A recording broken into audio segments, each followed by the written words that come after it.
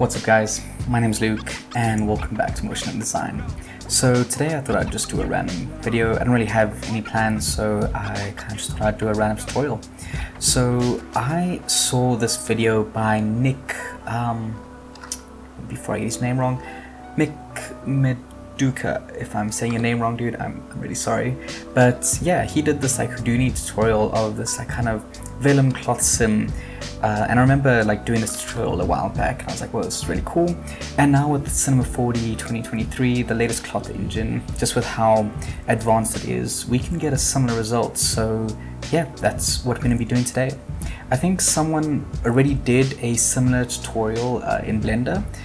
So yeah, I didn't see anyone do something like this for Cinema 4D, so I thought I would do it, seeing as though I saw it and I wanted to figure out how to do it in Cinema, and so yeah, I thought I'd do a tutorial on how to do it. So yeah, let's get straight into it.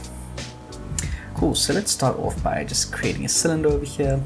Let's just make it a little bit smaller, something like this. So the only reason I'm doing a cylinder is just because it's kind of similar to the other tutorials and it's just a similar workaround. So yeah, let's go over here, press NB so we can see the lines over here, and let's start off with something like 50 and 150. If I can type, there we go. We'll make it more dense later on in life. For now, we want to do it this way so that we can actually see what we're doing in real time. Then let's go over here and add in a vertex map. Let's add a null as well. You'll see why in a second. And then in the vertex map, let's add in a spherical field. Let's make that a little bit smaller, maybe like 10. And let's bring the spherical field out to about there. That should be good. Let's make it a little bit bigger. Maybe like, yeah, like that works. So just bring it down a bit. Cool, and then let's throw this in the null. And then over here with the null, we're just gonna animate this. So let's go over here, and then over here, let's set it to 360. Let's just make these linear, and now it should go all the way around. Awesome, that's what we want. Cool, so this won't work properly. If we had to throw on a cloth tag now, it would only turn into cloth where this is turning around, and that's not what we want. Stay yellow so that we're telling the program this is where we want to affect it. And with that, that's quite easy. We can go over here, add in a freeze. With the spherical field, make sure the blending mode is changed to max, so it adds on top of the freeze over here. And then with the freeze, let's just click on this auto update. Now if we press play, it will go around like that, which is exactly what we want. Awesome. So let's go over here in simulations, add in a cloth, go over here into the mix animation, and then drag in our vertex map over here. So now we're telling it that only turn into cloth where this vertex map is being affected. So now if we had to press play, it turned into cloth over there. But that's not at all the effect that we want. So let's go and make some changes over here. So we're gonna mainly be messing with bendiness and the stretchiness and then the target length. So let's first off over here, change this to about 300. Press play. Ooh. And that's happening because we only want to change that where the vertex map is being affected. It says press play again, and now it's kind of each polygon is turning into 300% of its previous size. So that's pretty much what's happening there. And now over here in the bendiness, let's set this to like, I don't know, something big. And just like that, and let's see what that looks like. Nice, and see, that's pretty much the effect that we want over here. And I mean, that already looks pretty cool. Let's add in some more time over here just so we can let it kind of bounce around for a little bit once it's done. Nice, cool, but we want it to be way more than that, so let's actually make this bigger over here and even bigger over there, and let's see what this looks like now. That is much better. That's giving us that like drooping effect that I was looking for.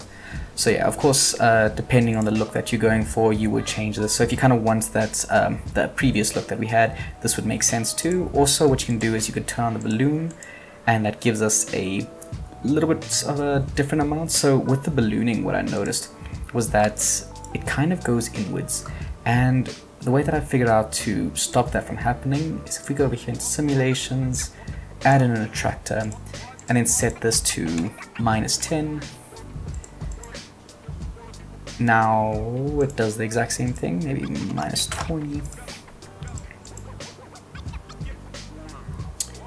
Why is it not being affected? Let's see if that fixes it.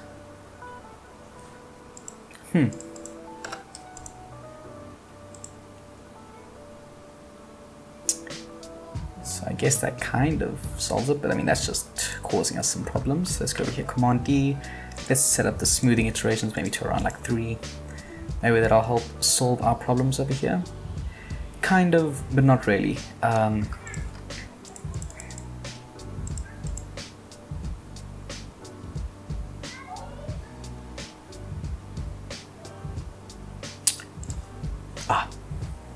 I understand what is happening.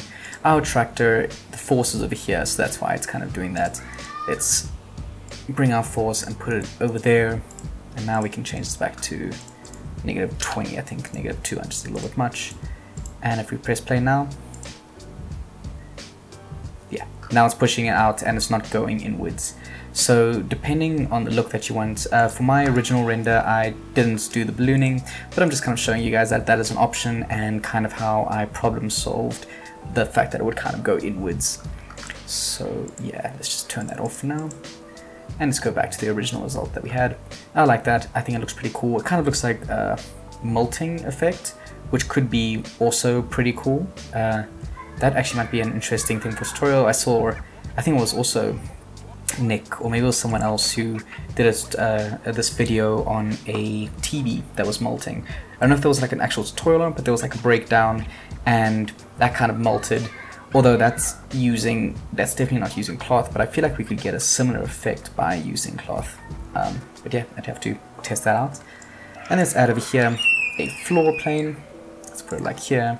And over here, let's add in a collider.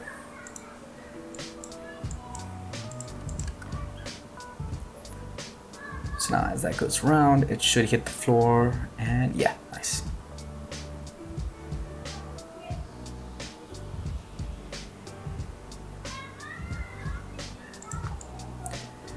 Nice. Maybe if we keep this on, it will make it spread apart a little bit more.